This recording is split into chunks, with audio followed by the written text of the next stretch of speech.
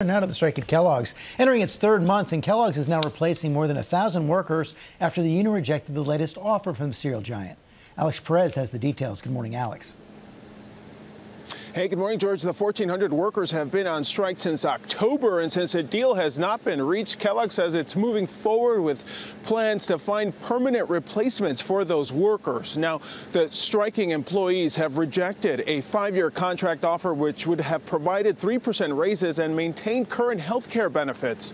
At Kellogg's 4 plants in Michigan, Nebraska, Pennsylvania, and Tennessee, the union employees who turned down the deal say they won't return to work until Kellogg stops a 2-tiered system of wages, which gives newer workers less pay and fewer benefits. In a statement, the president of Kellogg North America says we must take the necessary steps to ensure business continuity.